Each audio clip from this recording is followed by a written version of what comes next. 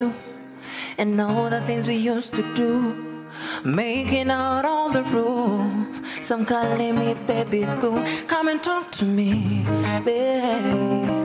Oh my water, talk to me. Nsula sebaka, dikubulini talk to me. Akabozika chirako kanyuma betia, baby talk to me.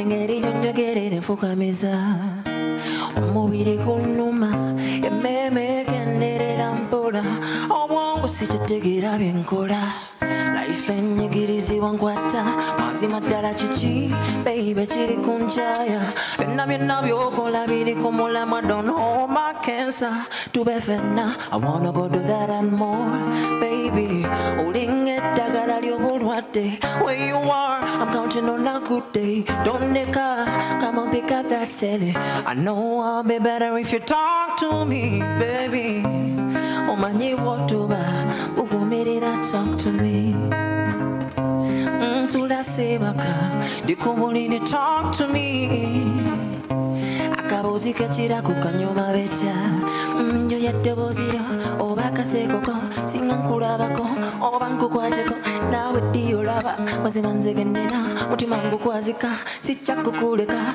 kiriza nze tonzito muhabbati eno kuntuga ng'ateke byolina mu bungi byokka benjoya baby olinga eddagala ly'obulwadde where you are I'm counting on a good day don't neka come and pick up that silly I know I'll be better if you talk to me baby omanyi wotoba bugumirira talk to me Nsula sebaka dikubulini talk to me akabozika chirako kanyuma becha talk to me Yo! Talk to me. Omanyi bwotoba kuba. Omanyi bwotoba mbugumirira talk to me. Talk to me. Olinga ebinya by'omu Kampala mukwano ngambe talk to me. Talk to me. This song is when the love is still hot. No, but it's a breakup song. It's But she has left, so I'm telling her to pick the phone. you so. chose the wrong words. Okay. If they broke up, these are the wrong words for it. No, but Hey. I've been calling you for 6 days. Yes. You get Talk the first to verse. me. No, your chorus, you're like, talk to me omanyi wotoba bugumirira talk to me He's now pausing. But it's okay. But imagine it has bisanyewo. Things fall apart. Where they say talk to me again, I'm going, shut up. I don't want you even to waste my time. Shut up. See where it's at? Can we change it? Ladies and gentlemen, adore. You want something? You want some more? one more. One more? Okay.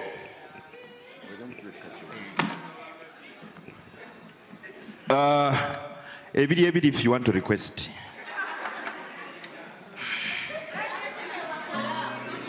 Embuto zachi. Muli balu.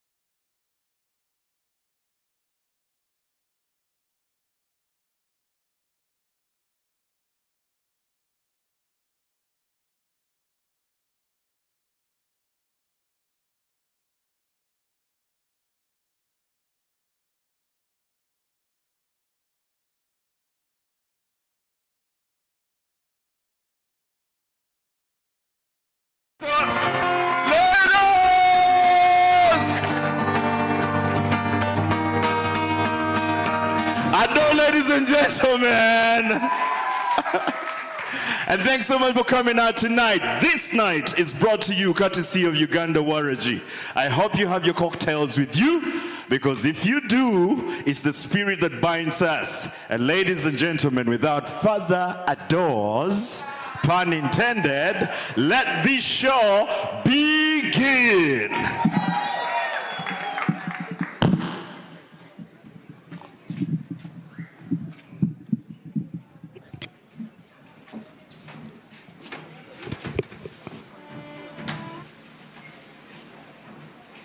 You are watching FunFactoryTV.com. We are in love with you. And oh, in case you're here for the very first time, it's a very kind reminder. Do not record this show. If you do, somebody is going to come and ask to keep the phone for you. Please, Bob, oblige.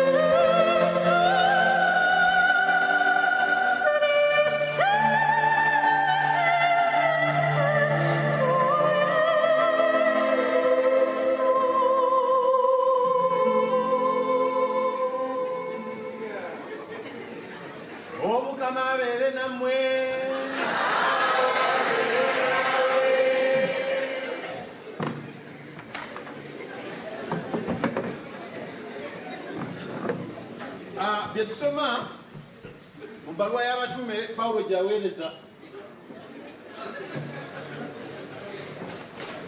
naye nga tetunabagendayo bannaffe abakkiriza mwenna guno omwezi okumanya mwezi gwa nnyaffe Bikira Maria ekisiibo kyatandise ogenda kunumya omutwe nawe ogenda kunsuulaka mu ngulu zogamba ki Father, betugenda okubatiza. Betugenda okubatiza.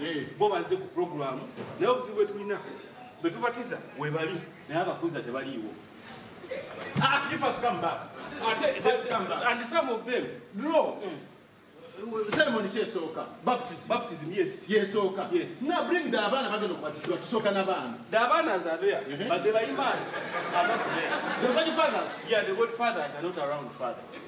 Forgive me, Father. So give them like 2 minutes. Okay. Kiri bwekiti. Bannange mwenna manyi njagala kubabuulira. Buli amanyi agenda kubatiza omwana, jangu n'omwana ng'agenda kuweebwa erinnya Tereziya lyegamba. Bw'oba omanyi nti bwemuze n'amannya gamwe gano simanyi Galulu, Bubu, simanyi ani, simanyi Angitoni, simanyi Desmond, erinnya nga teriri mu Vanjiri, erinnya nga teriri mu Bayibuli, erinnya nga teryaliko erinnya lya mulanzi, agamanya mugende munonje munabatiza abaana abalala.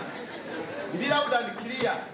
Amanya ge geetwaga mugamanyi Gertrude, Mariam, Veronica, Rosie, Get,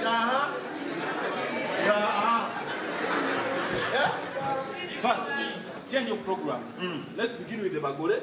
Then the one they do this, giving names, they will be the last.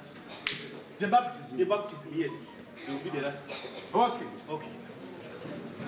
Goni welezo banange tugenda kuyimba akayimba akaniriza abagole baffe bagenda olero kuba ebiragaano nga tegugamba ntino bikula 142 mu ndagaano empya ate 273 mu ndagaano enkadde akayimba ako nedda sebo 276 mu ndagaano enkadde Auratukanebu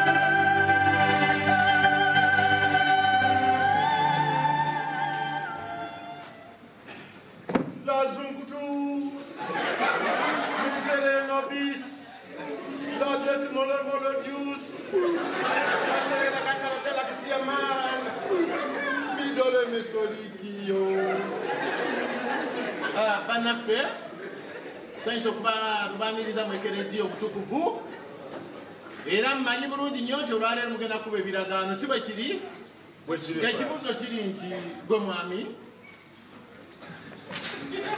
bafayiri serukeera ne mukyala mbatudde nakiboneka otyo ekibuuzo kiri nti mugenda kuza bufumbo oba this is your first time in marriage. Are you celebrating? Is it how they call it? Is it anniversary? No. Renewing the vows. Vows. Yeah. Renewing the vows? Oh. It's our first time. First time? Yes, first time. Bemugenda kufumbirwa n'omulundi ogusoose. Ogusookedde ddala. Our very, very first time. No, we have. Mama, ebbanga lino obadde oli okola ki lwaki kubanga bwe mba ndabanga emyaka kyekyo naye ng'ebbanga lino lina lwaki obadde tofumbirwanga. I was waiting for the right man. I'm staying with my parents. Mama told me not to until, yeah. You still have your mama? How old are you? Ate sebo. Ebbanga eryo nalina lwaki leero osazeewo okufumbiriganwa ate nze mirembe nti kuza bufumbo okusinziira ku structures zammwe naye tinawuliza okulaba nti nno mutandika butandise bufumbo. Father si bingi, but I first had to, zawazadde bange baŋŋamba nti nsooke nkole akasente, so nengendako mu magye nenvaayo kati mbadde awo kugamba nga ntuusa ku time eyo. Around that time when you're about to retire, you need a companion. But I charge with my parents. Then I tell and then I got this lady here. Beautiful. Anyway, Kali. Bannange wabeerawo omuntu yena alobera abantu bano okuyingira obufumbo obutukuvu. Vaayo mukadde kano.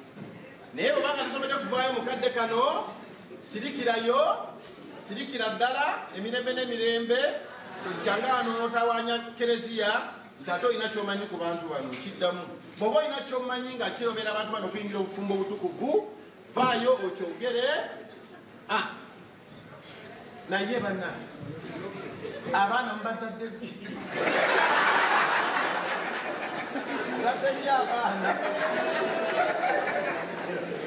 waba okyolabira ddala nga kutomera ate tugenda kubasomera genda basomera omukisa guno bannaffe muyimba oluyimba 362 mu ndagaano enkadde ate 744 munange empya awo Yesu bwe atambula awo Yesu bwe asembe kiri kikagire girire mwaka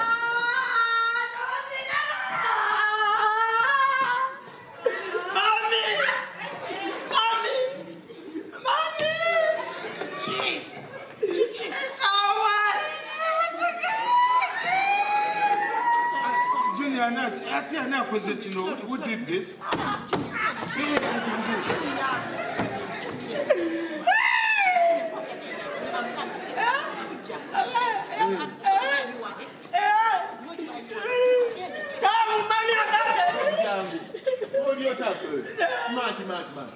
Oh, yeah, mama. On est d'adio. Kali.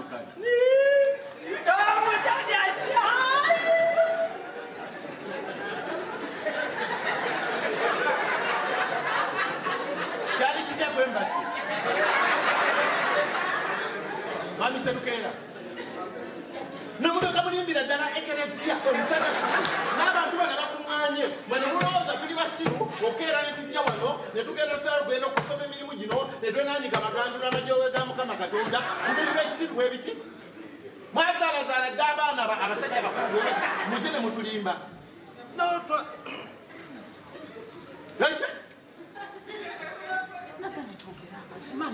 Ate amazima kibadde kikoze singa ono omusiru wetaze. Musiru wange. Kati bwe muti. Kino kirango era ne kopi ngena giweerezaako paapa. If you know bw'obanga okimanyi mugenda mwazaala omwana nga temubatiziddwa mu bufumbo oba temuyingire bufumbo obutukuvu oyo omwana tetumubala nawano temujjanga munonye mugende mu masinzizo amalala mubeere ebintu by'ekisirusiru batereka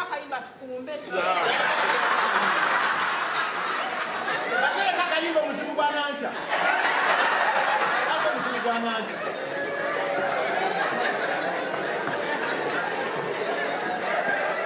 ebisajja ekikulu n'ekikazi ekikulu nga biri akubina tugende tubatize abaana gye bati kino kigaddewo kigadde jawo natuna the next gundi ndetere gundi yange ani atute mandule yange manye evinya ni agijjewa Father, yes she has been waiting for 2 days to baptize the child. Mama, how are you? I'm okay, how are you? I'm good. Is that your baby? Yes. Wozala? Yes, sir. Fana. Okay, so, you are Matrida? Sechito. Ocho. Kakati, twabagambye. Omwana amanya mwagalonze?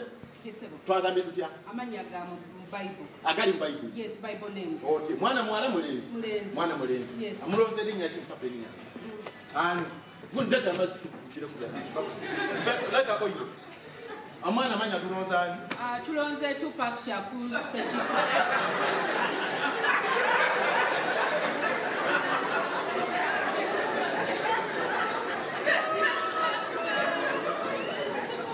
Shakur Sechito. Era linya Bible mwelili? Yes, aba Bible mwelili.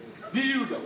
Kati waliwo yokwati mu Bible years where kola miracle ya changing water into wine. Kumbaga ekani. Yes. Kati they didn't talk about the entertainers. Kati.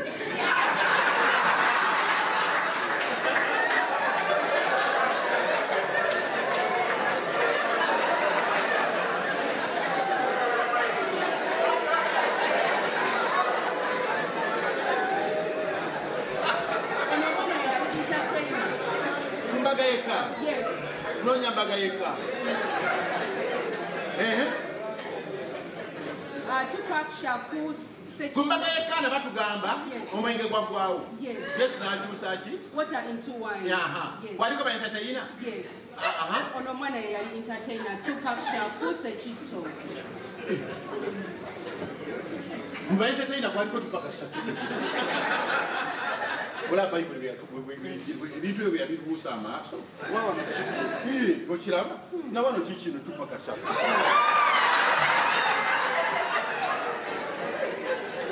Mamanyimwe, mugana ne mulowooza. Nifo tusoma ebintu bino. Oyinza kubikula banonda Tupac Shakur. Osobola kudda Tupac Shakur.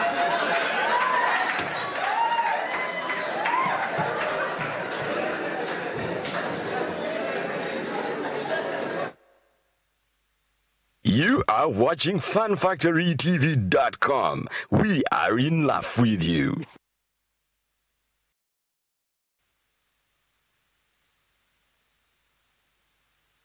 You are watching FunFactoryTV.com. We are in love with you.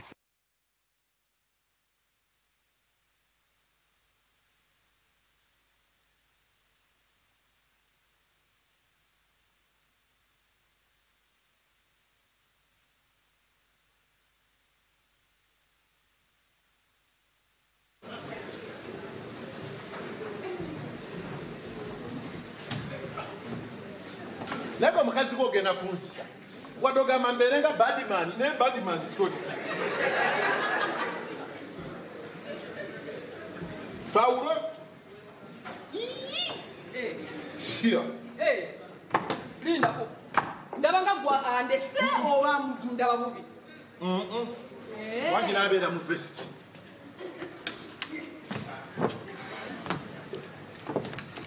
Simula. Simula ogende. I don't want to go with me. Ndoza you already made programs nebiside kibyo bigamba ngira basanga. Olala nga nkumenya. Tonzi kulina na rujje. We agreed to by 7:30 we'll be leaving this place. Some of this is approaching 9. Okyali oli mukwetula. Bodeno bodeli. But that's why I don't want to move with you. Nako wembeerazo. Nsaba ku lift sebo.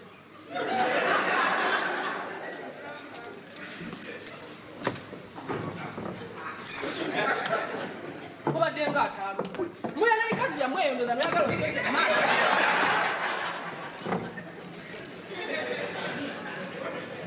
Nyamusikula emotoka ntuli. Otuula batotuula. Andaka. I tell you even want to go with me the very first place. Amasacho okasibinde wabweru wa nyumba wenango lakatwaka lagenda nange. You go if you want to go. Mama muntu yajiwe motoka musajja wemotoka munanga ate abakazi bakatu zituulamu. You go if you want to go.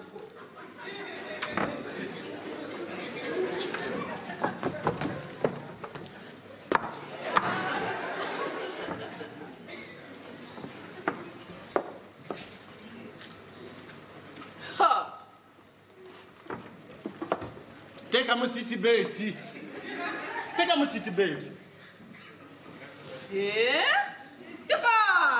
What's that day? So you gave back? Obadde kuweebwa omwana nga bwaga okutwalira bimalaya byo. Obadde nebuuza omuntu ayambalidde engwengwe microseconds ebimu ebyo abyambalidde nawabweru kumbe wazadde nawe wamala yakugenda kutuusawo omusajja gwe uli ebalidde this life. Okay. Listen to me. Sharifa Boni. Shanita. No. Shanita came back from USA. Yadetedde ebintu ebyo. Yagenze akola ki kati nze yabimpadde. Sina nakebera kikirimu. Nandona omuntu wandabana ndi musitegera sina wadde ettondo ly'amagezi kagamba to you I am deaf. You are complaining for nothing. Oh, Shanita. Mbadde semeki emol byasuzeemu. Shanita is your friend. Yes. Nga bwakitakuwa engoye omwana omuto eyakazaalibwa kuba kimanyi wakazaala busaidi kikibo bonna alina okubanga abumanyi. Bane sitegeera ndowooza nekisiro mwana kigwe nina. Do I have a baby? Gwe oyambala gloves gwe oyambala obukofiira bw'abaana. I swear, Sabi. You are surprised as I am. You are surprised as I am. Fasten the seat belt. Take a seat belt. Tuyombe nga bwogebe. Wabula sina gye ngenda naawe. Genda olaba kaziwo nga siriiko. Niwaki omusajja mumanyi? Lwaki mujoga? So you brought these clothes at home? No. You know Shanita. mukubira essimu omubuuzi. Mugambe kinga sanitize your friend. I'm definitely agenda kuwolereza. Mbuki. Bwebanga yabadde twiki yammwe ne Shanito aleeta ebintu ebyo muyombe. Tokangolole. Ngolole ngoye sina kye sikolokera ku macha kuba fruits. Obuji bwokera ko nenda kukola kimusajja ko tuko kuzaala abaana emwe. Wangamba you wanted 2 kids, both of them are boys. Kati onoonya muwala. Onoonya muwala owamalayo obukujjudde kirabe. Tokangagamba kanfumwe ebisajja ebikulu ebitegeera obusirusiru obukiina. James, Hey, hello. Shanita. How are you? I'm fine, how are you? Hello, madam. Are you going to town? Are you going to town? No, I'm not going to town. I came here purposely to see you. I'm so sorry. The gift I gave you, that one, was for Peter. It has baby's clothes. Yours is here. Barbara, so anyway. I got you your perfume that you like.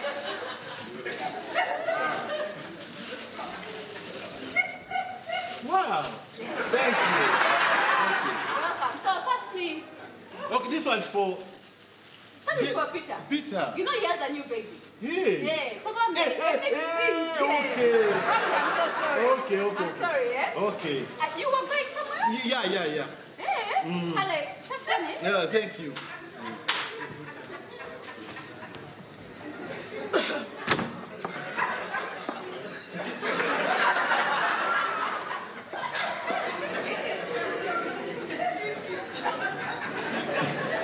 Asibule motoka tugende.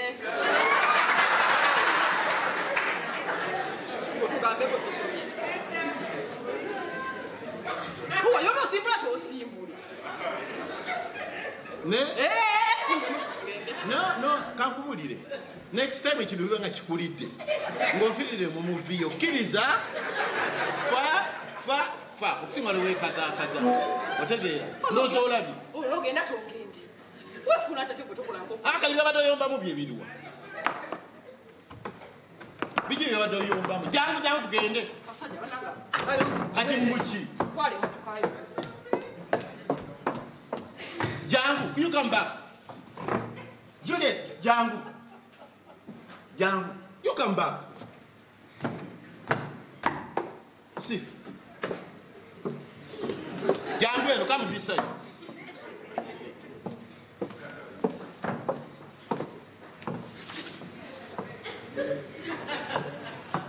Tura. Nawe kutambula n'omuntu ayomba saagala. Kakati tunula. Ekisumuzo kikyo kinyole ngo kizeeno. Eri gyaliva wali namba emu. Wano otegera D high eno R. May God bless you. Nina ko. Kukati kyasimani. Kukati kyasimani. Dije ongambe R. Ekisumuzo kiyingira wano. Gistarting ejja kudira ka. Kuno muliro eri break. Wali oteka D wali ebegenda. Yayo mupi wano ngombe. Wano musako ngombe papa. Ya, chikude kuntakome kowe mbomo akulamba. Tatujja. Jangu akandi kayo.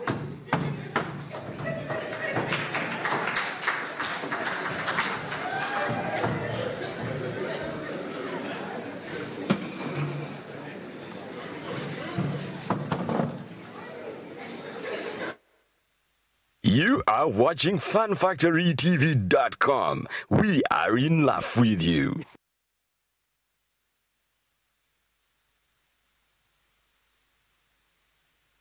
You are watching FunFactoryTV.com. We are in love with you.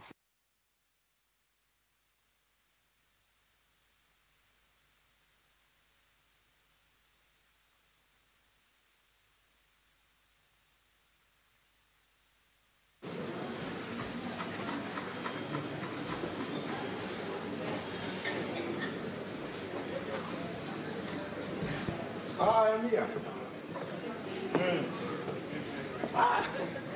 Yes, I am around.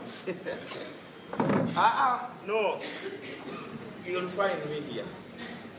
I'm not going anywhere. I will tell Musa, nobody will tell you it's okay, you can take your leave.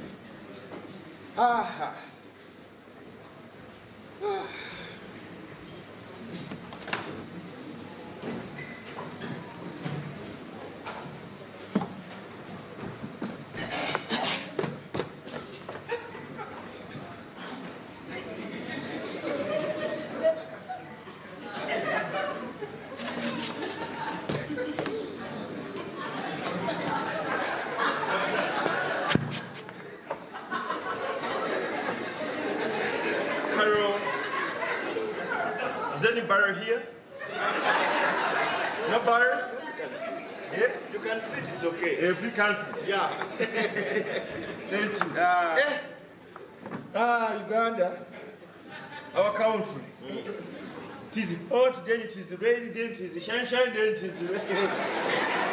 It's confusion. It's what they call the tropical region. Yeah, and even the politics is also here, what you hear, what. Confusion. Yes. Don't you know what is it? What is the going on? There's another word. Get me Rika. Uganda to be specification and two grasses. Which the Israel Abunu. Tumbler. Attend again. The Englishman left it in Uganda. Kano. Yakalekayo mu Luganda. In English it is a tumbler. In Luganda it is a tumbler. We bakutera mu tumbler ogende. Yes. They don't mind. They don't require it. So the politics you are saying. This is politics, but when let's be here. Yes.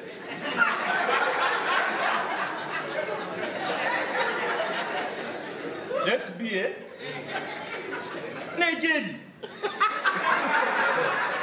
Here we are saying, what, but do you see the one who took the vote, who became president? They put pictures of the man every time it's going to now but it's an advantage. It doesn't disturb them. Every 3/4 of the time it will be. You're complaining for us. That one. And it didn't rig. What have not done? Just suppose you. How are you? Okay, how are you? And this is my barrel. And Musanze one. We have been here. Class No, we are all here. Hello, how are you? Amazing. Nguze. The end of the month. Now, end of the month. Get up to 50 hours, 6 hours, 7 hours. We took it 10 hours. Nga. Okuduka tuyiteri. Katubanja, Yeah. Katomanchi badeo. Now.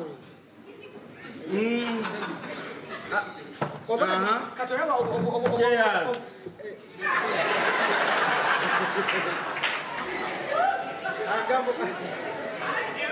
Mwana yatabula akantu kano.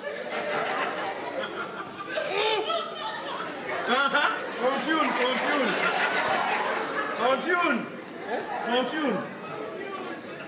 Sina kuita. Police about traffic, so they think because they are poor, inflation is pushing them.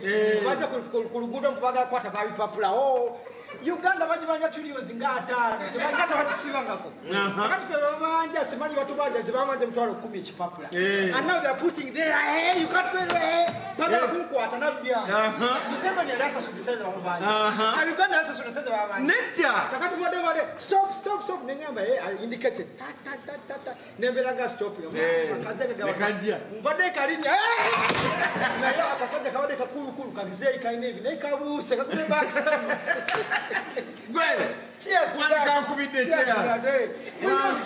One can't be the guys. Where did you live? I had policemen with all my life. Not about traffic. Where did you live, Andy? Hey, Karin, see what I saw. Police, wait. If you do you have a car? No, but my friends have. My friends have. Hey! We suffer. What is that? Do you have a car? We suffer with the Gundi, Gundi, Sakabuzova. Then we put Gundi, Kalankisi, the Nyumya kupoze ngoma z'omanyi. Ani? Sina kuyita. Kuza mwini kuja speed. Sure. But you just kick and even murder. Yeah, that is it. Cutting people like because I hate every policeman in this world.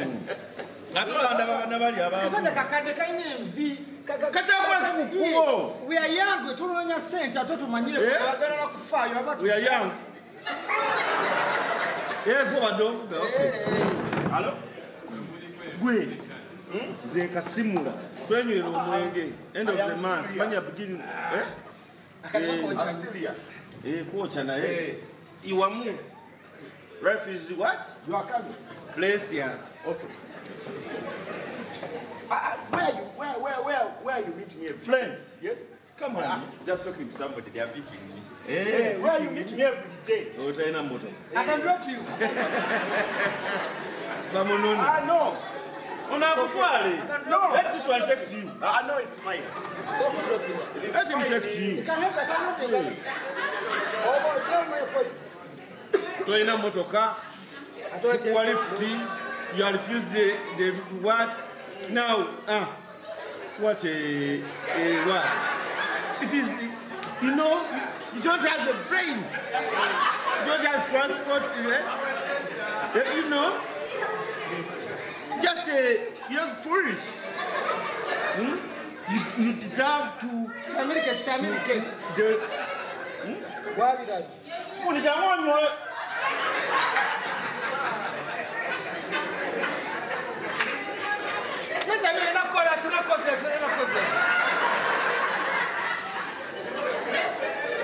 Friend, yeah? This is my barrel. I know the sounds one on Yes. I am here. You set me up, want on Tuesday, and you set me up. You said you better go to police. I think you don't come your body. You come as your body. Mupia, new barrel. You come your body. Mupia.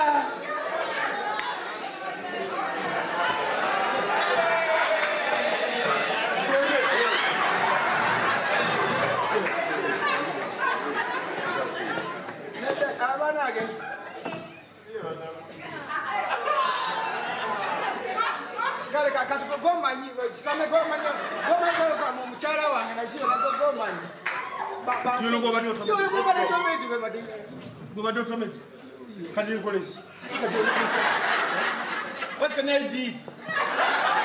What's the solution? I'm sorry. Make a family and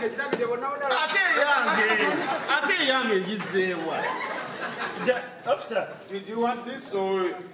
No, I can't go. Never walk for room, but Officer, that one abused you. Wanted to murder you.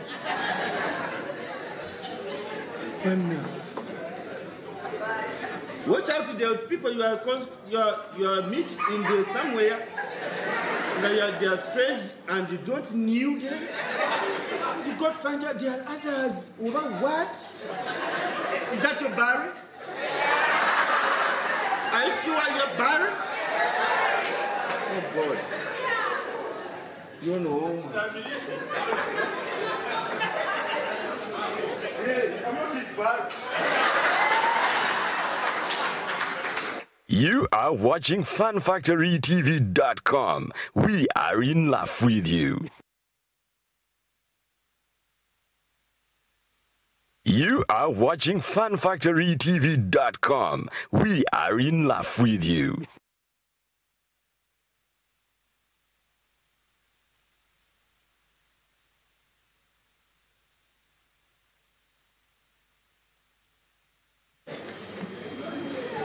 Yes. Mr. Benson, where are you? I think I'm at the right place. Yeah. Yes, I used the Google Pin. Yeah, but there is nobody here. Mr. Benson, you're about to get here? Okay.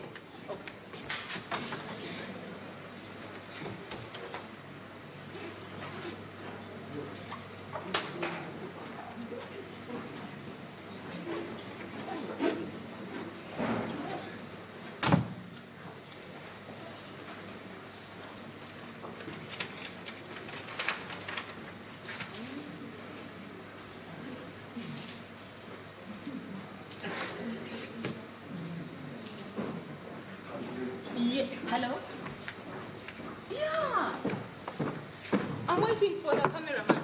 Oh, he's here. Mr. Benson.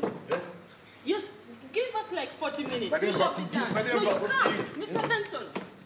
Let us start. We already. We start. Let me. We are late. We are late. Everyone already playing. So where are the actors? Yeah, they're already here. Have you briefed them? Yes, I have. Did you give them the script? Yes, they do. So you send them on the scripts to their email?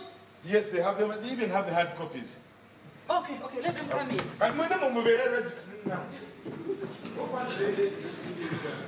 Number one. Hello. I said 40 minutes. Together, closer. Come in, no? Let's do You have to stand there, please. Out there. Okay. So we're together, closer, no? Let us mainly focus on the portrait. Portrait? Yes, please. Okay, yeah, I'm going to. Because you're using a small camera? Yeah, it's small camera, yeah, but it shoots 4K, so it's okay. Yeah. Okay, yeah. So, Mister, my name is Vanessa, and I presume you're going to do that. Should I include this? Yes. Yeah, so it's a simple story. We would like to see how you would react if your wife asked you to buy her something and you didn't buy it and it disappointed her. Your wife asks you to buy something for her and you cannot buy it. And you are pissed that she's disappointed at that. Okay, in simple terms, she gives you money to go to the market and buy fish. You come back home without the fish. You don't have the money. And you don't have the fish. Then your wife is so pissed at you. Then that annoys you. I want to send angry man. That's what I want to see. In an African theater. That's what I would like to see, yes. So at the count of 3, we are going to roll. At the count of 3, then you act. Yeah. Yes.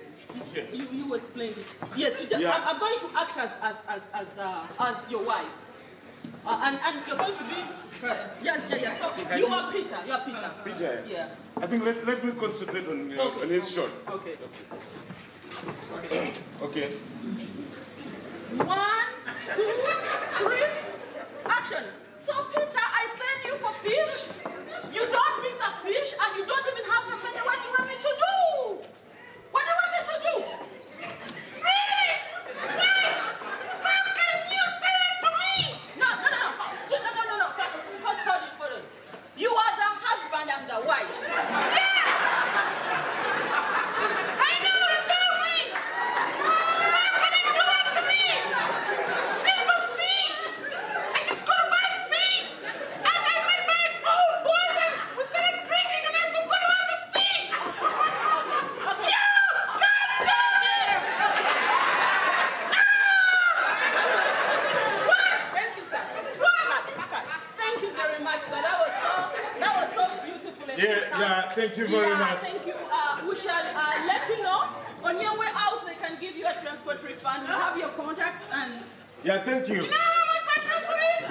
No, We are giving a standard of 100,000. 100? Yes. But I use 50. No, it's okay. It's fine. It's Thank you okay. so much, yes. All right, thank you. Thank you, guys.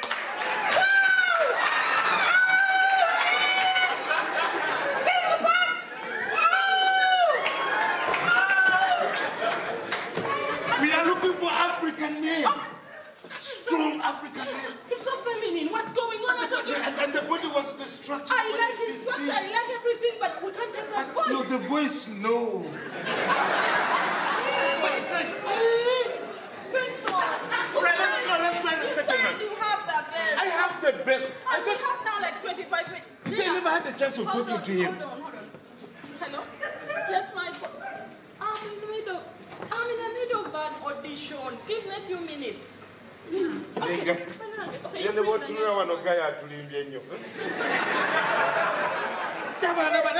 look at the booty. Then get me the second choice. Okay, number 2. Come. No, we don't have time, banana. But this one, yeah. African. Sebo, Django. One. Good afternoon. My name is Vanessa, and I'm looking for a male actor, a husband, whose wife has sent him for something to buy fish. Unfortunately, he doesn't buy the fish and he can't bring back the money. So the wife is pissed off, and now this pisses off the husband even the more. I hope you gave him the script. Yes, he has the script. On the count of 3, please act out. I'll be your wife and you'll be the husband. The husband is called Peter. You are.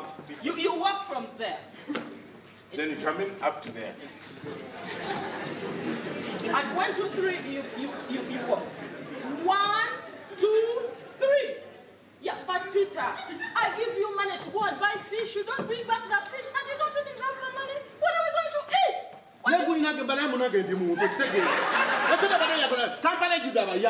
Ngambu de semutundu joyagale na kasenteriyo nyenze gaba semutundu bazisera ompata mitwale ebiri ekaba semutundu ya mitwale ejena ngendo okuda nsanga ko ya Museveni yitawo baba yakavamo ya speaker ne yitawo ngacha ya samije baba yaye ne batwala seni nsuruka baba mu yaye boda boda nenjo ko yagala li yale golo zanze ni muntu azuri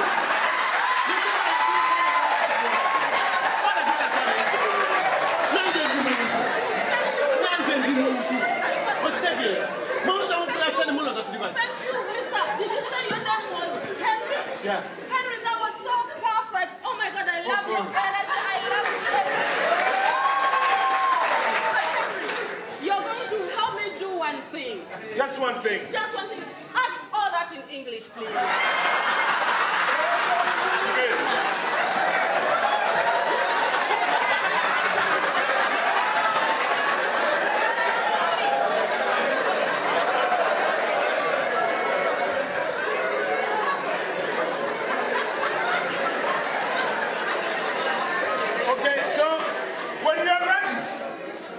When you're ready. 3. Is that so? Ready? 1, 2, 3, action. But Peter, I send you for fish. I give you money. You don't bring the fish and you eat the money. What do you want me to eat? What do you expect me to do, Peter? That is so unfair.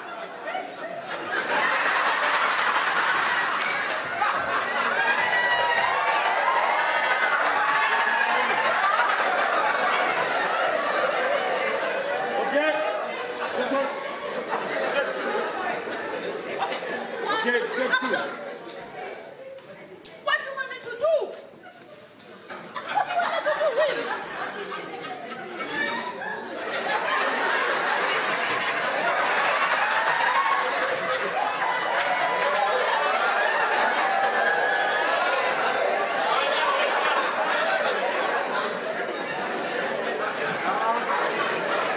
Mommy Henry. Henry. What? Yeah, we don't have time. Mommy Henry. We are sorry. It's okay. Yeah, it's okay. Enough of to do Kubira. Okay? Yeah, to Kubira. It's okay.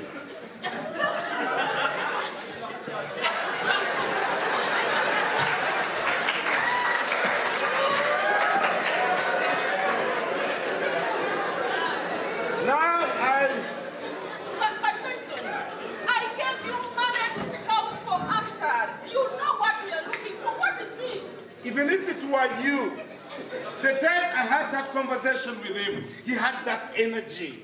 That energy. No, it's very unfortunate. I only spoke to him. Benson, it doesn't have a thing for me and my sponsors. What? No, I know. Just this one last one. I don't know. This is wasted your time and okay, money. you are the last one. Please do come and do this. Oh my God. Yeah. Hey! Take your time. So you take your position here, and she'll give you a short brief. Hello. How are you? I am okay. My name is Vanessa, and I am looking for an angry husband. Angry? Yes. And you act an angry husband. It's okay. Your wife. So I'll act your wife, and you're going to be Peter. Peter is my husband. No, I'm Moses.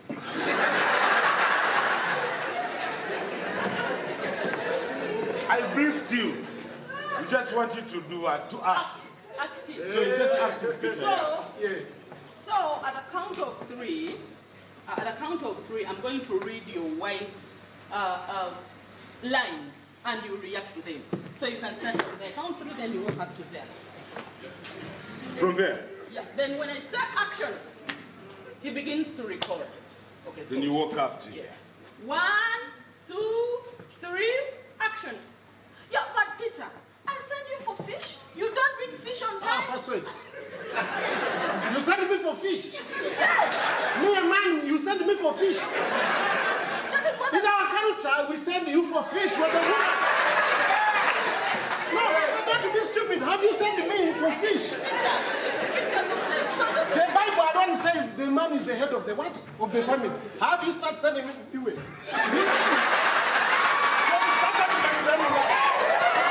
You're sending me, Moses, for fish. You're sending me for fish. How much you could do get siru? No. It's just act. Are they acting? What? Can they send you for fish? You bring fish. Not to be stupid. You don't bring in stupid things. You want to be fish. How? Stupid.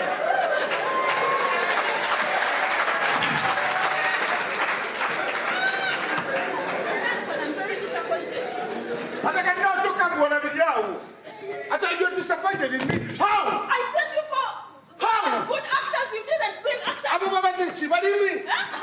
But they're farmers. Are they actors? Don't put them now. Don't put them.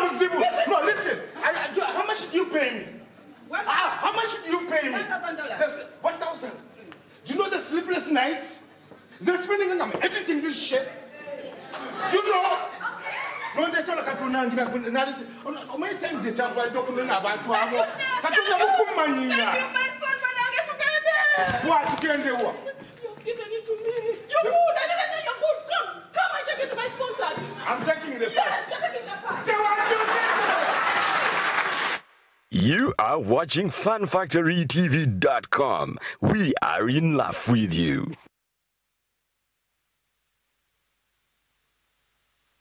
You are watching FunFactoryTV.com. We are in love with you.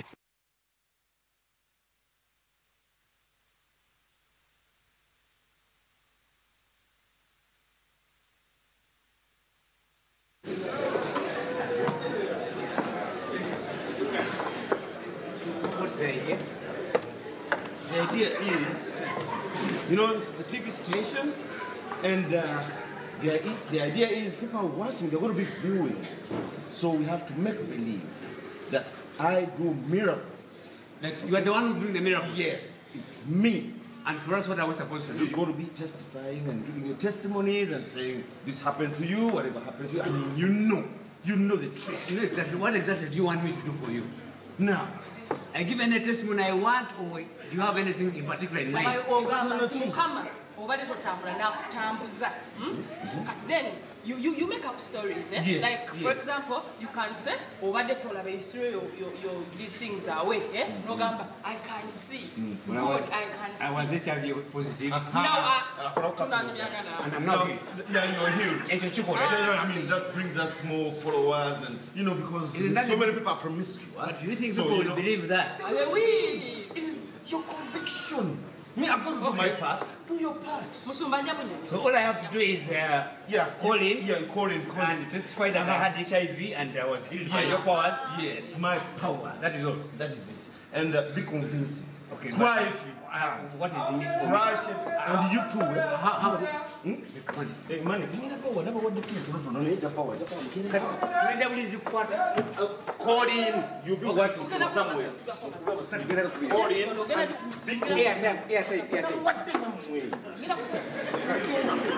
Be convinced. Producer of the TV. Sir, you're the pastor? Yes, I'm the pastor. Glad to meet you. Glad to meet you. Pastor, you're the new presenter here. You're the new presenter? Yes, sir. Oh. Please have your seat. God bless you. You're a pastor? Yes, I'm a pastor. A real pastor? Perfect. Okay. Yes. That's very good. And, nice to meet you. Phone is this side or... No, just hold on. Just the producer is in charge. So just, he knows Okay. Oh, God bless this TV station. Okay. And God bless you. And I also wanted to, before we start, I give a small, not prayer, but from the Bible. Producer, this microphone is not going on. We have one, two. Yeah, Psalms 60, a prayer of deliverance. Deliverance. My brother, are you a Christian? I'm an atheist. All right, but nevertheless, you can go through this with your Bible. No, you don't have a Bible. You're not yet on air, so you just... Hey. So all along... You have been talking to yourself. Had you not been down? All right.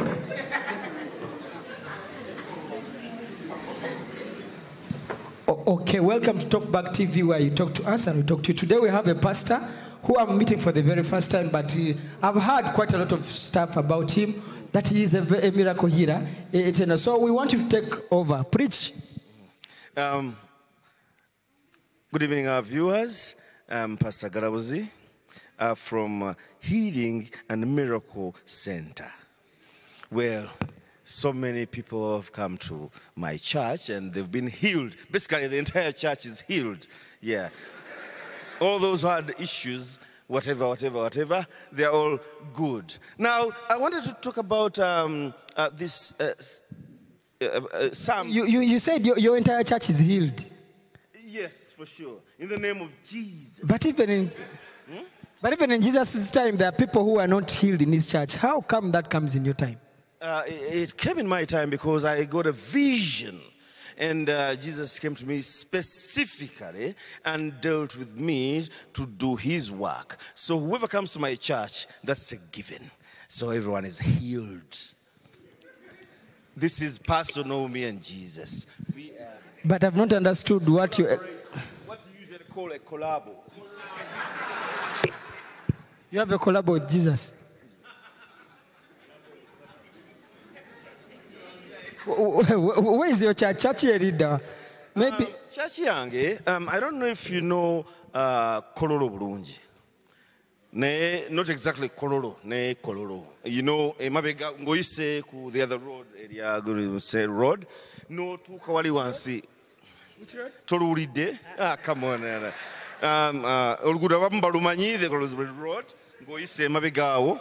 Then there is a signpost kuliko my church. Yes, there is even a transformer.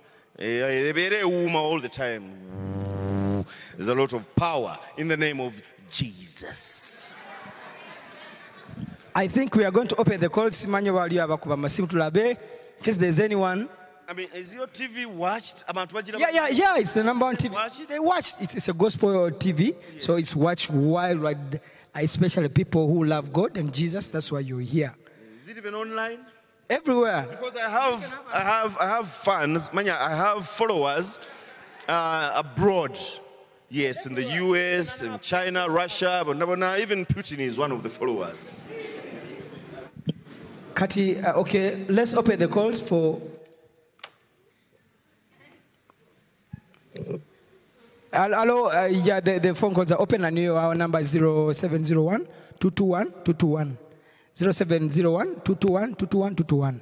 So you can call in and talk to the pastor. Yes, the lines are open.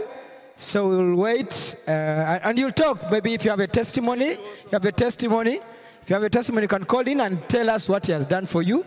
Yeah. I can see so many lost sheep.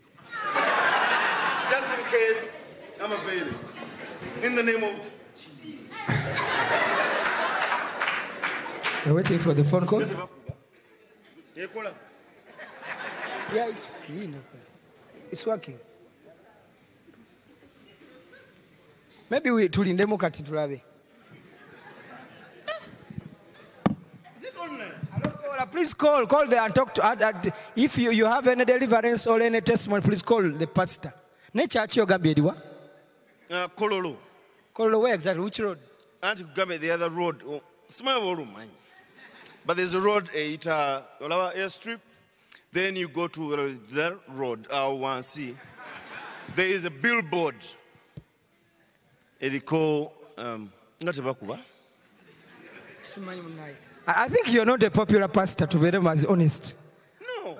Because Because someone should be calling. Yeah, we're on air. They're watching on TV. But there's no one calling. Katipasa wonya abantu church yona neona fera teri akubazi. Tuli kuchi wano? Tuli ku TV. What's your TV called? Down TV. Down TV. Down. Talk back to the. Katoga ma talk back there did W. One in wali down. So twalijako kubanga yali a good day. Yeah. Okay. So it resurrected in the name of Jesus. Nino basabira. Nesimuza. Hello? Anyway, the prayer of deliverance. You have rejected us, God, and defeated us. What? And continue. And you have been angry with us, but now turn back to us. The Lord is saying,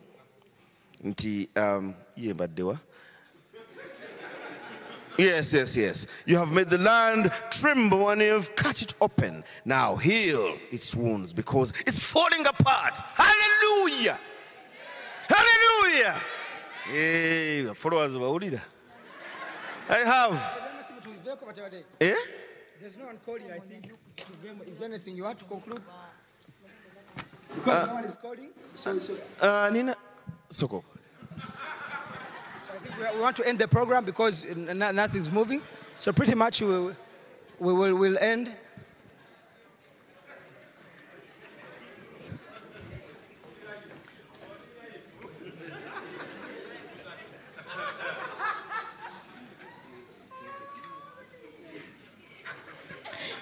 Ffe twagenze dda tetuliiwo. Twagenze dda tetuliiwo tukooye okwegayirira buli ssaawa ne tugamba otwongeze ssente. Twagala twongeza ssente. Twagala tukole bukozi. Tetugenda kuba ku ssimu twagenze dda. Tetujja kuba ku ssimu. Twongeze ssente. Twongeze ssente. Sooka ofulume otwongeze ssente. Era nze nkuyidde ng'ongamba mukube ne ngamba tetugenda kuba. Tuli ano Kaleerwe, tulina mukulamuza taxi. Oli musiru. Na oli siru.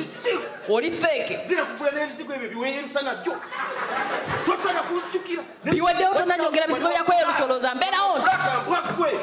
Oli kintu gavuma noona tofaananyike nako. Olimba genda gamba abantu olimba. N'emuyamba n'ekukulya mu kigo. Fake. Kirani. Lulabi. Nja kusamba. Ayi tetujja kwogera. Semujja kulasa. Wali owonyezaani. Ahana ne kano kali akasajja.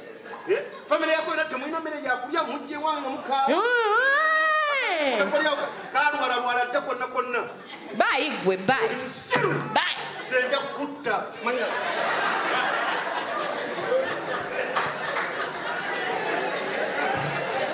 Our viewers, I think you're enjoying the show and everything's just moving. Yeah. So just continue. Pastor, give the concluding remarks because this is the end of the show. We were live on air.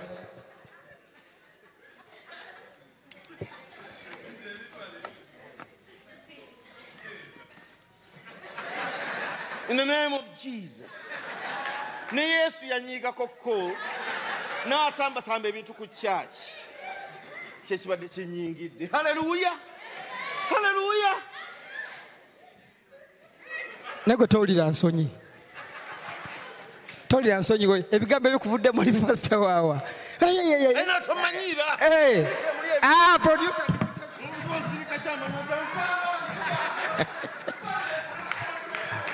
A round of applause for Buju and Simon. You still need some more? Alrighty, that is definitely the first half. Remember, the show is brought to you by Uganda Waraji, the spirit that binds us. Are we ready for the second half? Okay. If you say so, your wish is our command. We'd also like to recognize within us the presence of, from all the way, Gulu City, oh yeah! We'd like to applaud the Lord Mayor himself. Thanks so much for coming and being with us tonight. Ladies and gentlemen, Comedicine continues. You are watching FunFactoryTV.com. We are in love with you.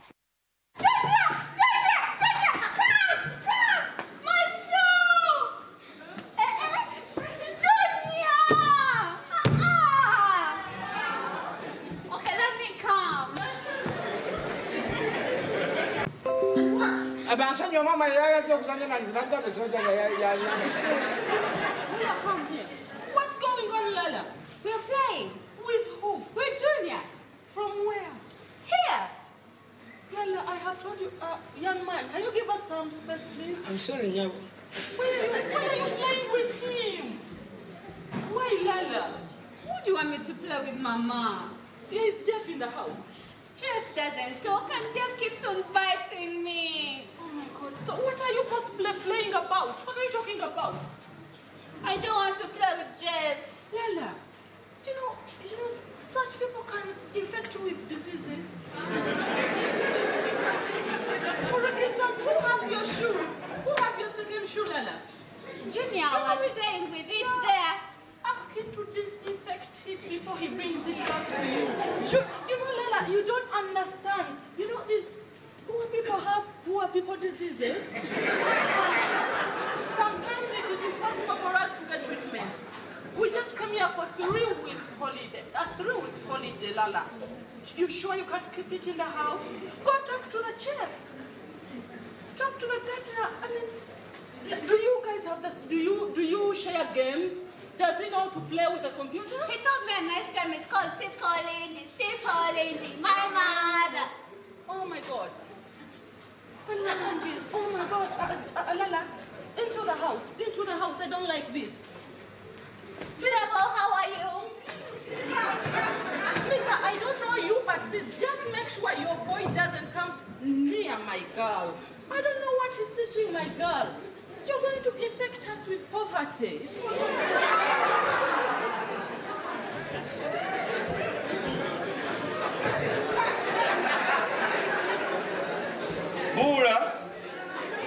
Bula.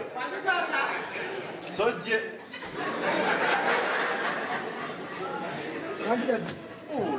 Bula chicho yagala okunkula. Chichi. Nakana abaana babagaga. Nakana okwesiba ku baloodi. Tetulina bwe tuli onetera problemu. Chichi batubera omwana yabeera ate wano naawe onyiiza. Tulina kuddawa kutagenda mu nyumba ya oyase gundi TV ya nze ezijjewo sente ez'okulya tunoonya bunoonya oyase TV oyase paasi oyase kugaba ebintu byonna byonoonya nze mwana mugamba naye abagamba muno simanyi balina biki akulabako ki simanyi nawekyana ekyo nakyo kirimba akireka kitonyo tekitegera gwe ekyana ekyo kiveeko nakivaako ddala ekyo tekinvaako byana byabaga kukwasiba ku byabaavu bannaye naye gwe bbuula nyamba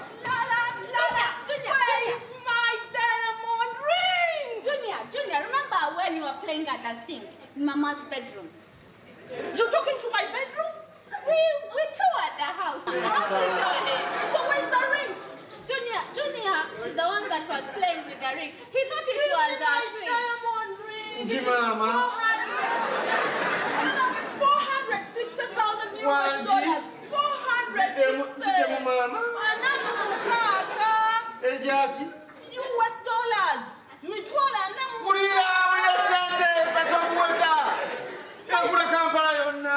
Tugenda kuzijawa. It was an engagement ring from my late boyfriend. Bambi yafa.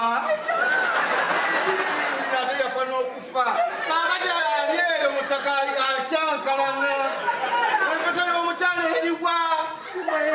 Nawe nyamba tugenda kufa. Ekika kyaffe bakitwala.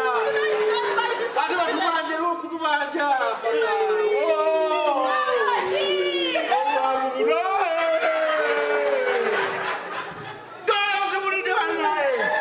He's going to kill my father's going to kill me. Kuse tata, kuse. Ukazi mwepeta. Wajiteka wa. Did you swallow my ring? Waji? Yajimira. Bane kanti techa na chimira. Kanti techi sare nzije mwepeta ya. Mazalo mnala. Ura. I'm going to ground you for a full day. I am so pissed. Out of my way. No. Now, you young man, you don't have to kill your son. No. Let me think. Allow me think. Mommy likes to think when it's quiet. Okay,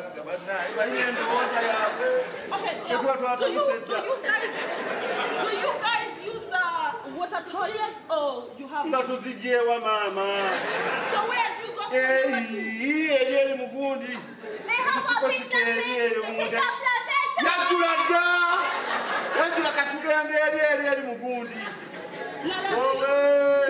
Have you used the pit latrine? Yes, Mommy. How? Oh, Lala. Was that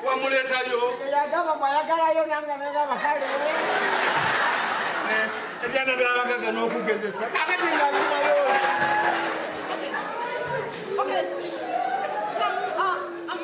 A moment, please. Okay, now what we do is you guys don't have a water toilet. He said he swallowed it, right? Yes. So Lala, you know what we do? We go with this boy. He lives with us for about 3 days so that whenever he uses the toilet, for number 2, I can go and check. You know, that is so expensive, a ring. Okay, until I get my ring back.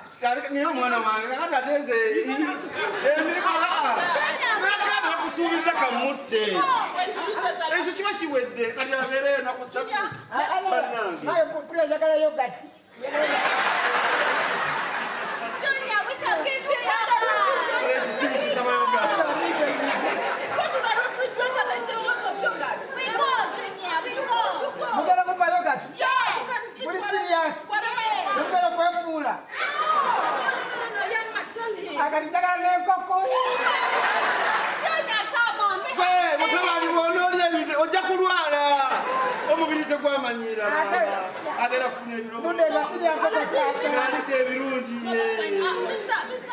You tell him he can have whatever he wants from our house. As long as I get my ring back, it's so expensive. You don't understand what I'm saying. Okay, I want to go with my father.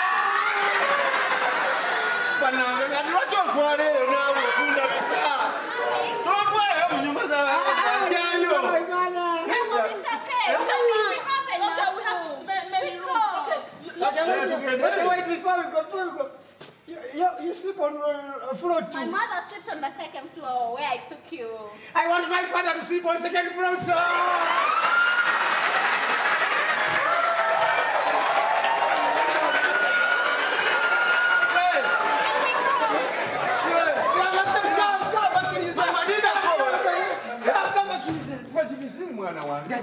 Naona mkazi alisingo goli singo tuli babo wetu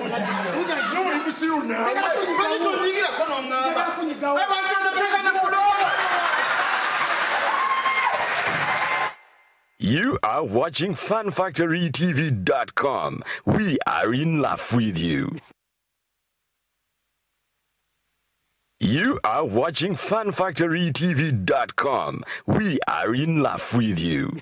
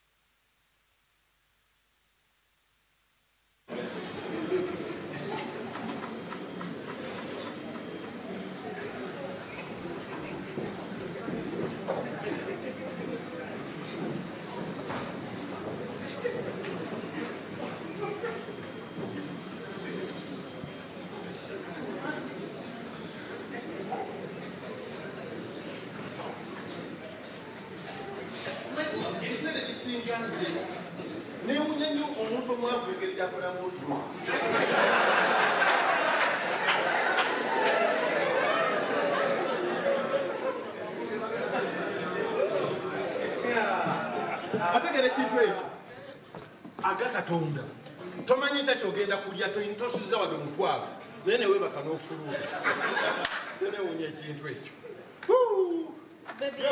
Yo sajja oli otya gyebali owange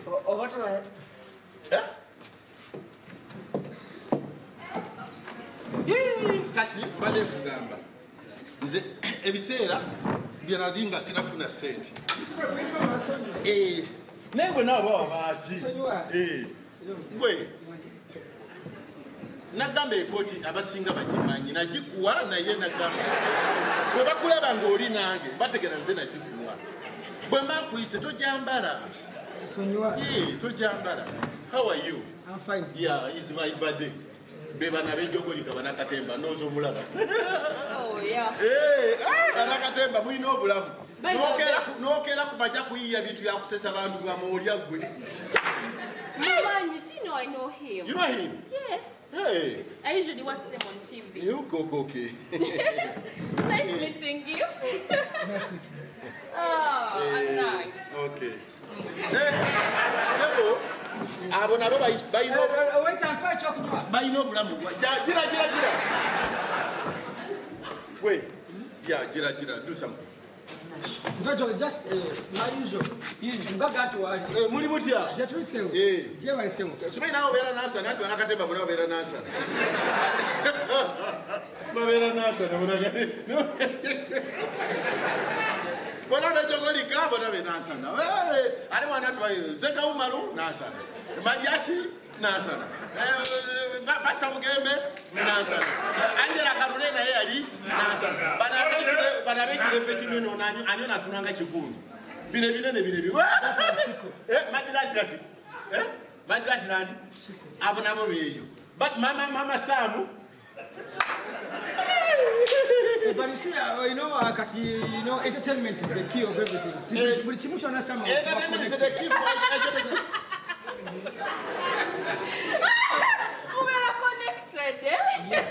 we know very many people, so to Wow. Nice. So many times we go to Jam, we move just to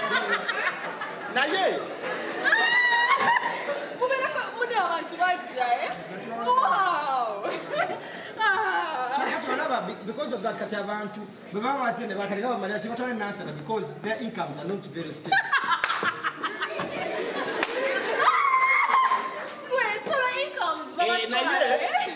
Let me tell you, nzokwera ne connection ez'abantu abangi nga sirina sente mbeererawo.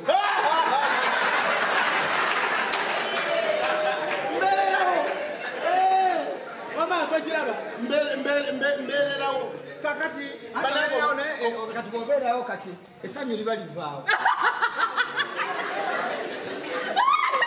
I know. Can't you say about it, Joe? Like honestly, where did they derive happiness from? I think essanyu lirudawo ate nkugamba essanyu liruda kubanga essanyu libula atalina sente. Otegeera jjukira buli lwoba nga talina sente nyoka abeera bubi taata we abeera bubi n'emikwano gibeera bubi. Otegeera embeere so kati buli muntu akwetama in family become a threat. Kati kankubulye okimanyi nti omwavu mulumbe wabeerawo meeting ya family omwavu lwageza kuteekayo bakaidyo baka suggestion bamulaba nga threat. Ekimansa threat usually bagera tebatera kujja but see engeri gyekyuseemu Uganda engeri gyekyukakyukamu so ebintu byonna birabikyuka everything just keep going.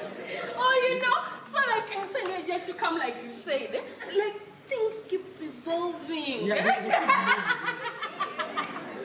Waiter!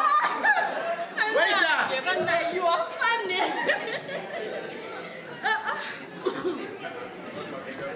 Banana. This guy is funny, honestly. Gira good. Sina ujinjala. Unonye debwa meka.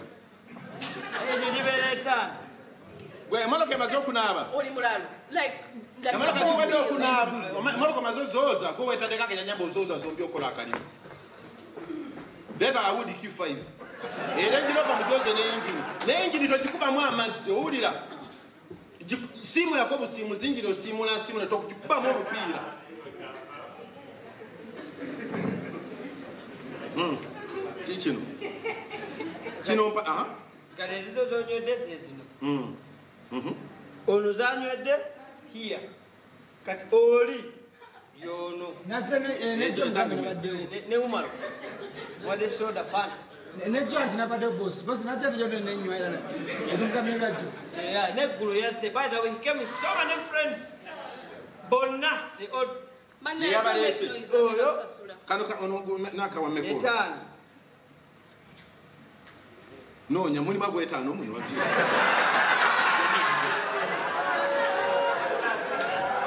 Kale. Kalo kako. Makan. Boss ate tip. Don't tip inside right. As usual. Bana baja kwesa sulira. Number tip. Boss mgaga. Tip hiyo. Baby, I think you're mistaken. Boss. Baby. Bani abagino kwesa so nange ngamwendi. Obendo sekabo gwakole. Ate fane mani. Ozobola kubera fane nga toina sente. Ate kagamba. You are funny but you baby. You can't. No. You can't. Baby. Wait to sama so Zembate mani. Njegele bato oseka ngomu gwako. Mayeke aderere mugenda kwe bakamwena. Njoli ku good bagita load testing.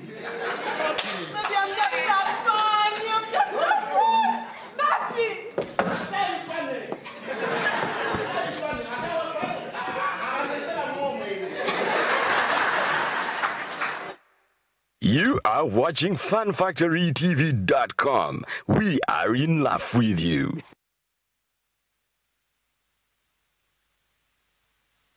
You are watching FunFactoryTV.com. We are in love with you.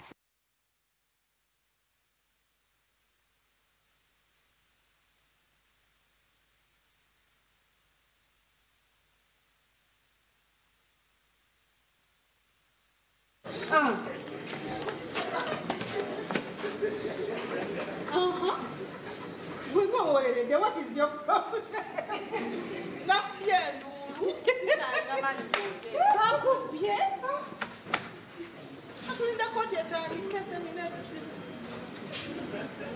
so you seated, have you become the Nyabachalo? Nyabo, Yambudes, your Dambudes, the Muko. Nia wasn't created to walk by the way. Zakutambula kulamaga. Zakwa chinyabo. Zakwa kukulinya gundi PJ private jet. Oda B. Oda B. Chichi. Iya tese amani akwisi. Chama ya Nabachala. Ati walonda abachala wakoche yamani. Nabachala yo welcome.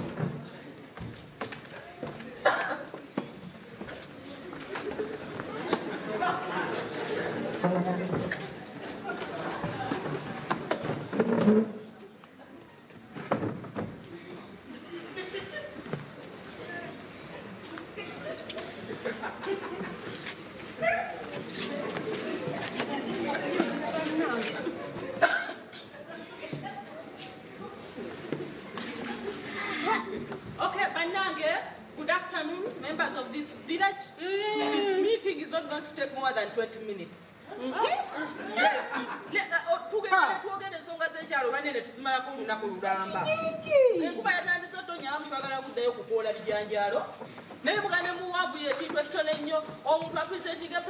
Within 2 minutes they should be done. Secretary.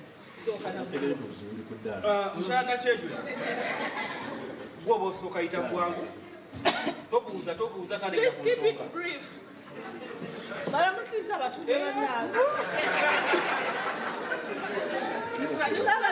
Can you stand up? Last night is our Gabby. How about the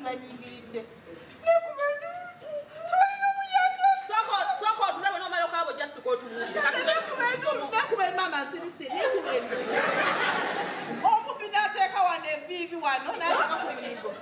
Nebanjera everything, took everything. Mwakashi.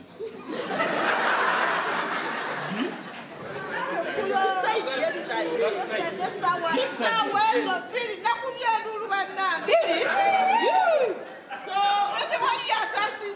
I'm so dismayed in this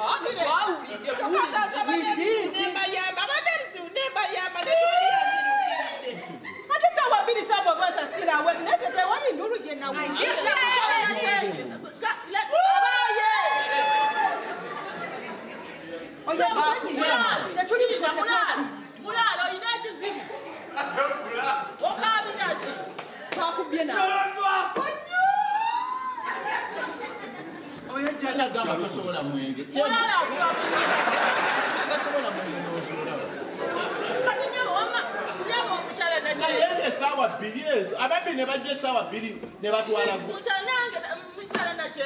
But you have my number. You have the defense's number.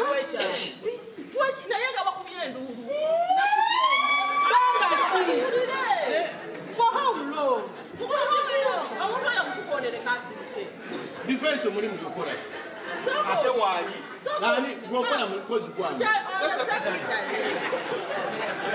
have this.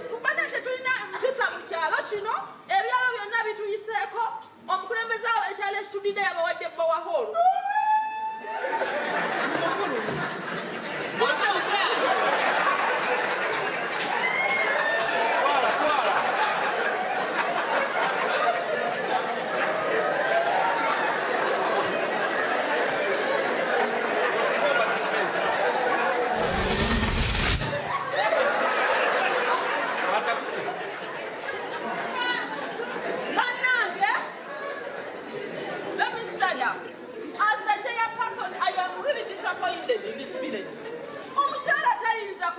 She was attacked by robbers at 8 p.m.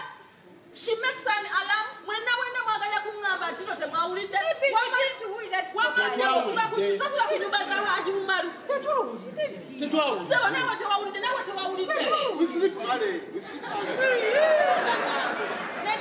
is unfair. This is what had taken our village in position one Kucharokun. We used to work as a team. I'm so sorry, Madam Nache. We are still a team. You have my contact. You call. You call the defense and number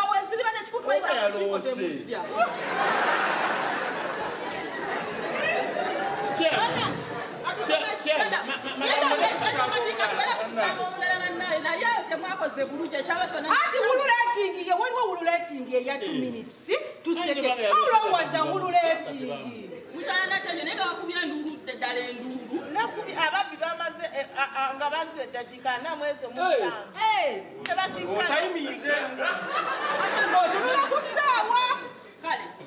I am so sorry, Madam Nache.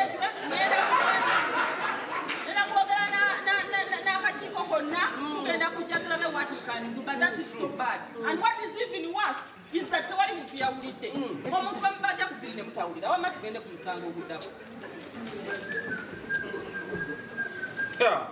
handwriting you no baba weyogere wakati nelinya lya chabu banna ndozo ulira nalungu nyimirira abasigala keep it brief. You stand up. Stand up, Oyambi, but now you would have against it.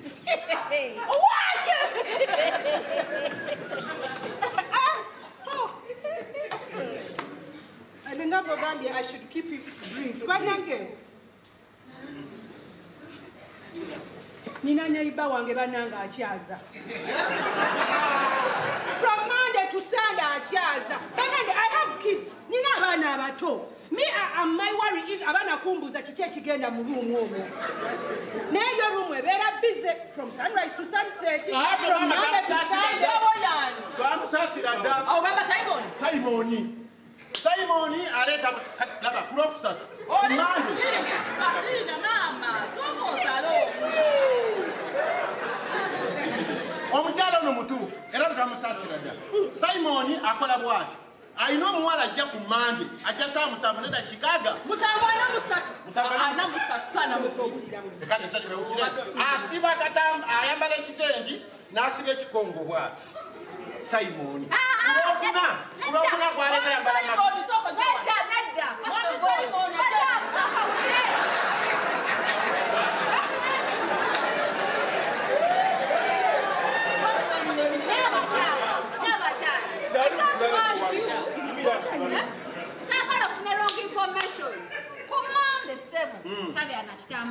The one for Monday has short hair. The one of Kitambala is for Wednesday. Sama musango nenda Chicago. Bano bakumuzabuza. Monday Chikongo. Tuesday Uma mini. Wednesday Muchotala. Thursday Mucholi.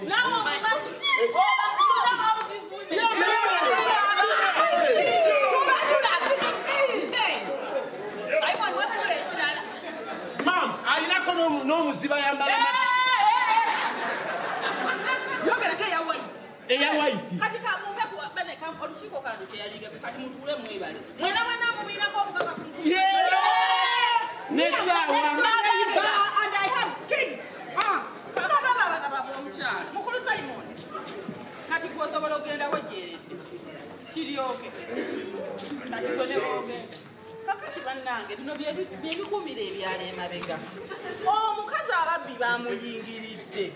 Tewali yadde omuntu ayawulidde akalulu ku ssaawa bbiri. Naye Simon okuva ku musajja asinga obukulu ku kyalo. Okutuuka kw'oli omuzeeyi alina okwebuuzibwako. Mwenayo omuntu yabanga aleeta is that taking us anywhere? Is that taking us further?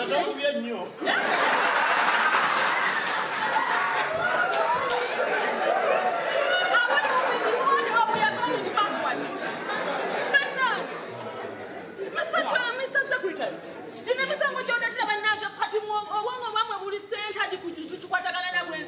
how shall we develop this village if all you think about is Simon and his women?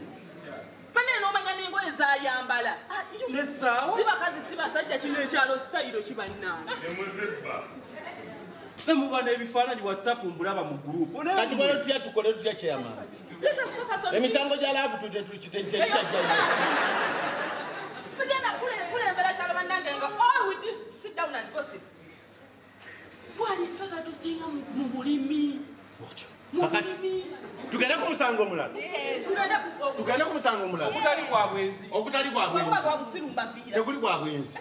Chairman kanyimirire. Chairman mpabira Mr. Kamugungunu. Yoli. Mr. Kamugungunu golaba oyo akola safari. Aleka mukyala we awaka. N'amala omwezi nga taliiwo. Uno. N'amala wiiki mwezi tali waka. Nze nekola as a good Samaritan. Nemudabuda mukyala we nga taliiwo. Akati lumu akomawo nga talaze. Yakola surprise stand back n'akomawo. Mukwekanga ennyo n'adduka n'endekayo engoye zange mu njuuli. Empale n'essaati n'engatto. Bibi abyambadde.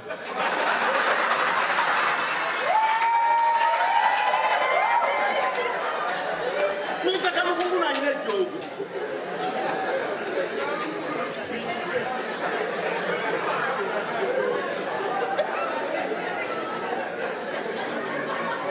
Byange ebyo byayambadde. Joogo. I'm a busy woman. I am a busy woman, and I am determined to take this village. Naye obanga tolinayo misango girimu magezi bannange. Lwaki omalira obudde? Kakati by'omusajja omukulu. Bakukwatidde mu bwenzi bakusonyi oyombere. Ate yankwata teyankwata nayita mangi.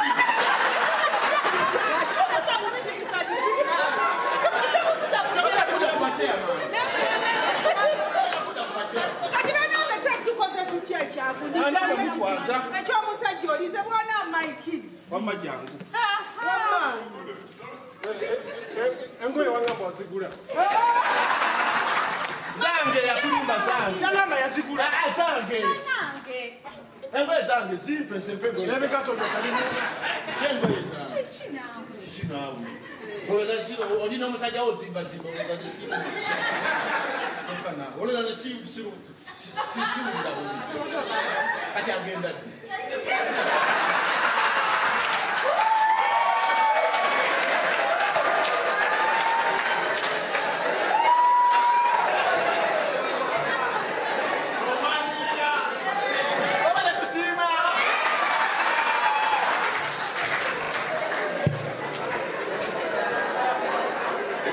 You are watching FunFactoryTV.com. We are in love with you.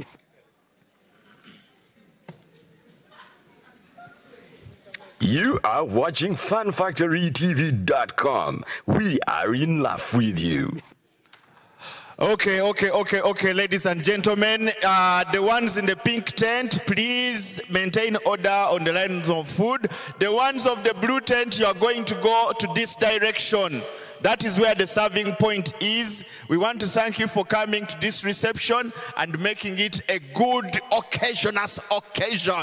We would like to say congratulations to the bride and the groom. So those ones who are in the blue tent, please, the ones in the blue tent, please go for your service. Go and they serve your food.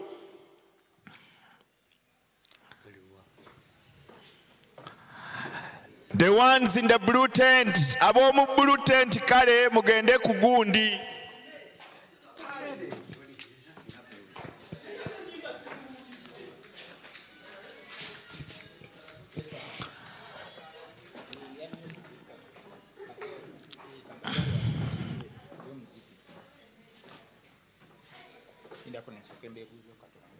Yeah, I'm done. So get up. Those ones in the pink tent, please maintain order. I was asking, could you give me some more rice? Rice? Yes. Another mkwana kokeni no gara. Wala kane maswaje merenda. Gonja? No gonja for me. Chaga gonja? Yeah. Lumonde? Neda nyabo. Some more chapati. Chapati neda. Ako kamke kwa defande. Abali abalala bagina. Kale, thank you so much. John, gonja. Bana line it and kiran. Kale. Pick up plate. It's okay.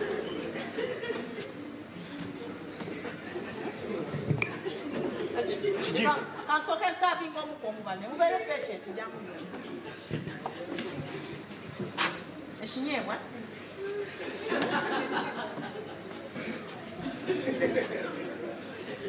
Enkoko. Bagabye ndiye katunkuma nsale wait. Banyongera koka.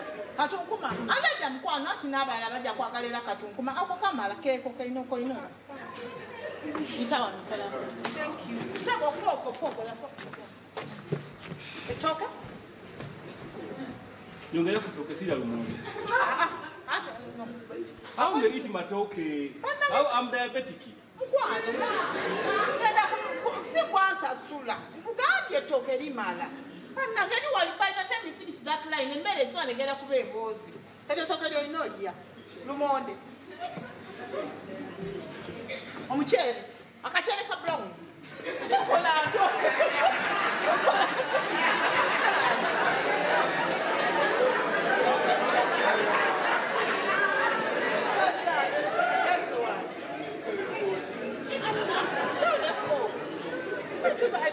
Talk.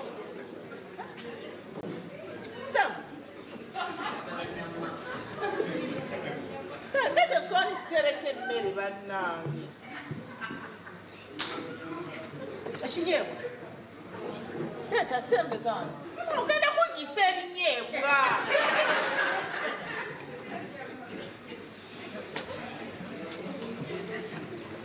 Greenies.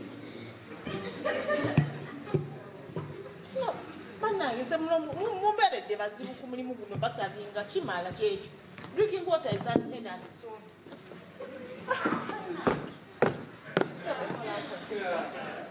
Get up, plate. Chop. Check. White rice. Yes. Brown rice. Nyongera ku muchele. That's the portion you have to eat. Jangus, why you getting mad? So there's so many people behind you. Svala in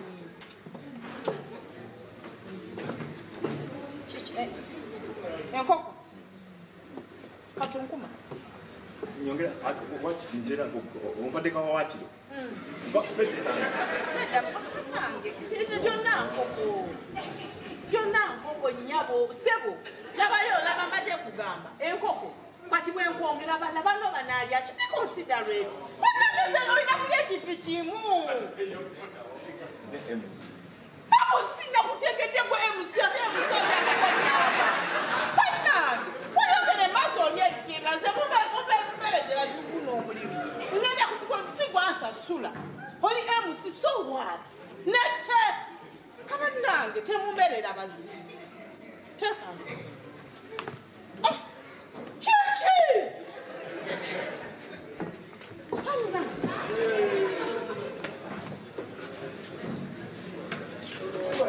Brown rice. White. White. Brown mujeko. Kumone. Rumataga. Gonja. Gonja. Nel monato ino mulia wa nsonga kwera bantu bana banamulia. Chi. Katunkuma. Katunkuma. Little. Akokanji. You know it's bitter, yeah?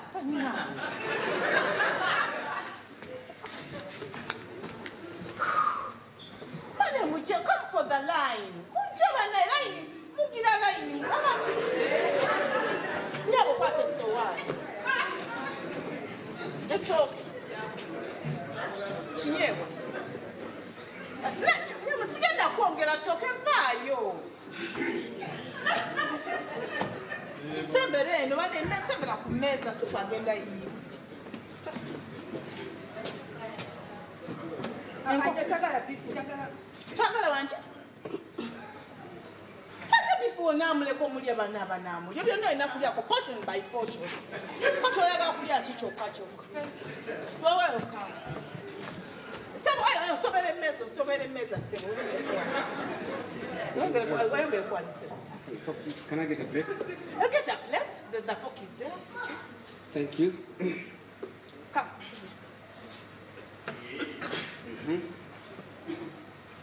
Could you please give me what's that? Katunkuma? Katunkuma? Yeah. Ati katunkuma ntadeko.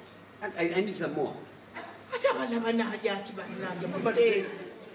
What? Abana banalya kina. Ati everyone will want katunkuma. But you see, katunkuma is what is good for me. This meat and whatever I don't want. Ati you don't want to bane kuno mkolo gwa jajjawo. What did you just say? No, because I mean. No. What did you just say? What did you just say? Mukama wange yanadi I serve according to the Hey, what's the same mere? What nonsense is this? What nonsense is it? Shush. You are just a service provider. Yes. But you don't something about to me. How do you run? Bakugambe prince maker. Oh, a minute each child will you judge it up. Abantu abasinga bonna bonna bali dead. So what's this food for? Yabani ndugina mpora bichi. Bakusasudde sente eno mbaga ya mtabani wange. Abagenyi bonna bali mukodde balango babonya oba mmere. Twasasudde sente zaffe abagenyi bange bazira okulya mmere. Nakati omanye mbaga eno twalidde sente meka.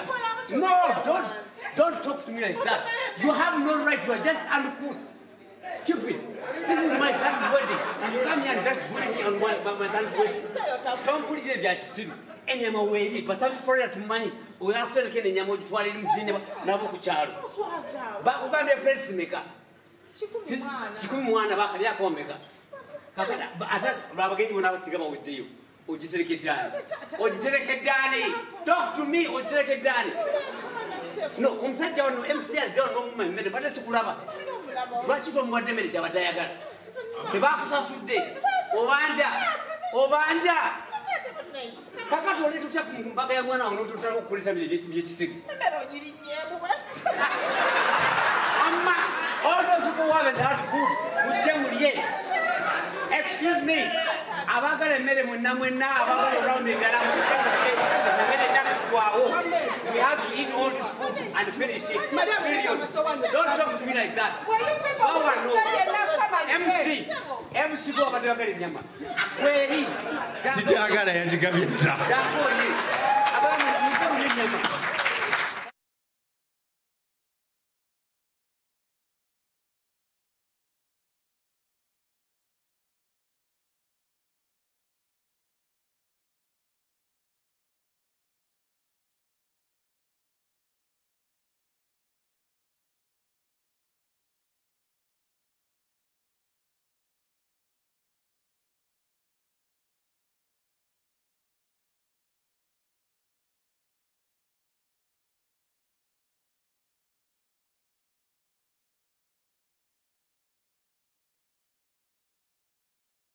We'd like to say thank you so much for coming out tonight. On stage tonight, we have Evelyn Kemzinga,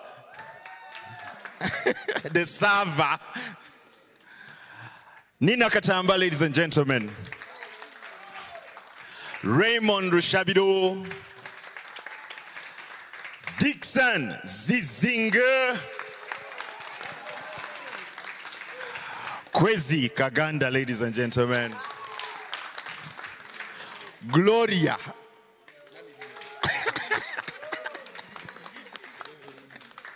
Ladies and gentlemen, Yovan Kagulu Lugave, Gerald Rutaro, Kathevagaya, Simon Best Kalema. Simon alabye ebivulu.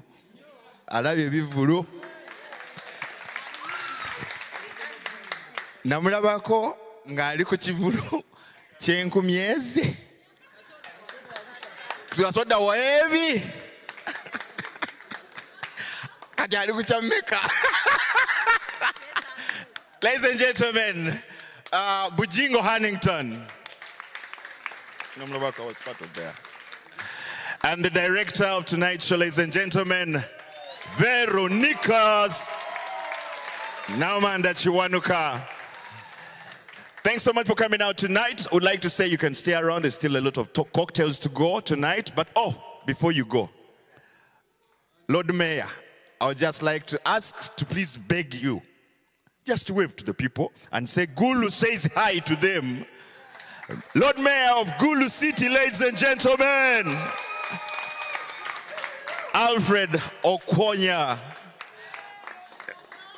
Yeah, ladies and gentlemen, thank you so much for coming out tonight. Fun Factory, let's remember to come next week as well and have a great time.